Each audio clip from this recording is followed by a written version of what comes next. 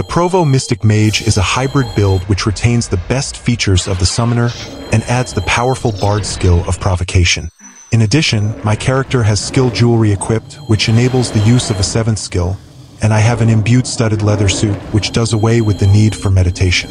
Mysticism, Magery, and Spellweaving are the only skills required for the summoner to function, granting the lowest slot summons at the maximum summon duration. If these skills are Grandmaster, in general the timers are reduced. Focus is not required, however having legendary focus gives the Colossus 120 in all their combat skills, and it also gives some passive mana and stamina gains. With no other skills, the only benefits lost compared to a pure summoner are the mana recovery options of Ethereal form and the 5-minute Ethereal burst. However, Mysticism's Mastery, Nether Blast, can still be used as an alternative to refresh mana. Nether Blast requires being relatively close and generally facing the target, however there is no cooldown, and it performs the same task as Ethereal Burst if the target has mana. Studded leather armor has a hidden 3% lower mana cost, and with a suit imbued with lower mana cost, mana regeneration, possibly mana increase, and obviously lower reagent cost, meditation is not required. The goal is 55 lower mana cost and 20 to 30 mana regeneration. Imbued skill jewelry provides 45 skill points each, for a total of 90.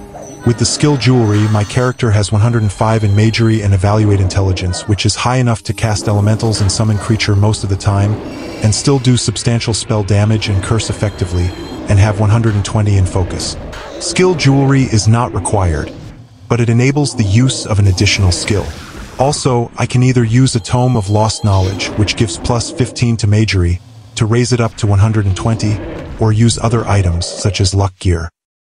This leaves enough room on my skill cap of 720 to add 120 in real Provocation and Musicianship skill. Provocation is overcapped to 130 by the Holy Grail quest reward, the Minstrel's Cloak of Inducement. An option is to utilize 2 other skills of choice, but remember that Necromancy and Spirit Speak affect the duration and slots of the Colossus. My character has the Mysticism Mastery enabled to access Nether Blast, or I can use Provocation Mastery to gain Inspire, to increase the summon's damage and my spell damage, at the cost of losing part of the Enchanted Summoning Dispel bonus passive, and any active way to recover mana other than passively and Mana Regeneration, which isn't an issue if using just a few key spells such as Curse, Wildfire, Healing, and Summons. It is of course important to always cast Arcane Empowerment prior to any summon to reduce its chance of being dispelled. In practice, my summon pets were not frequently dispelled even though I didn't have the Enchanted Summoning passive. Another option is to use Peacemaking for its mastery buffs, which include mana and other regenerations and damage reduction plus much more, for all pets and my character. Having 2 spell songs active can drain the mana pool, so one or both may need to be switched off at times to let mana regeneration be effective. The addition of Provocation to the Mystic Mage makes this build more powerful and lower risk, requiring little more than a Slayer instrument and a spellbook.